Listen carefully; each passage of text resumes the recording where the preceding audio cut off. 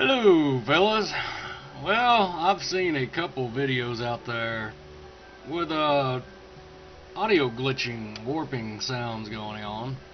I've had it myself, and this is about the LED lighting video because I'm about to install some LED lights here in the lab, and I thought I'd just do some measurements, get it on camera, try and show you the difference, although it is hard to get that on video, but we'll try and get some measurements anyway. Now, the solution that I found that worked for me was making sure that in here, see, you go to control panel, go down to sounds. Alright, you'll have a bunch of audio devices listed. Usually it will tell you what's working by the audio output display right here. And what you'll want to do is go into your properties and over to advanced, and usually make sure all these are the same setting that you got your software set to. Say you've got your software set to 48 Hertz, your Stream Easy HAUPPAUGE capture software, you'll want to make sure that all your audio devices are at that capture setting, like 48K, 48K. For some reason that one's not, but whatever. And if you've got an ASUS Zonar, make sure you go into the software after you set that in the sound settings for Windows, and make sure the sample rate is on the setting that you need it to be. So I'm using 48K on everything, 24-bit 48K,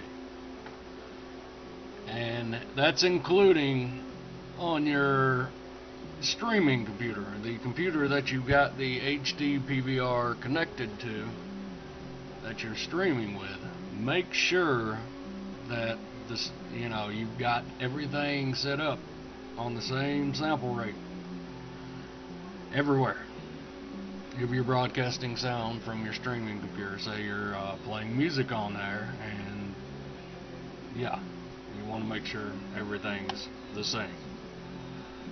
Also, another thing that you'll want to watch on your streaming computer, the computer that you've got the HDPVR connected to that you're streaming to, make sure that it's not running out of CPU usage. If you get 100%, 90% CPU usage, it's going to cause glitching and warping in the audio encoder. So, yeah, you'll also get digitalization, pixelization of your video image.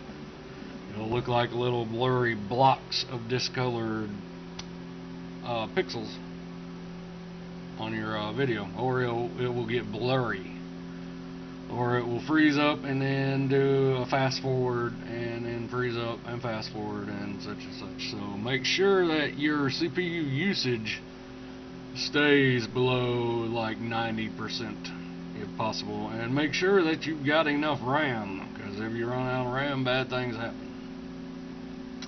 Anyways, that fixed it for me. If y'all come across anything else or you need a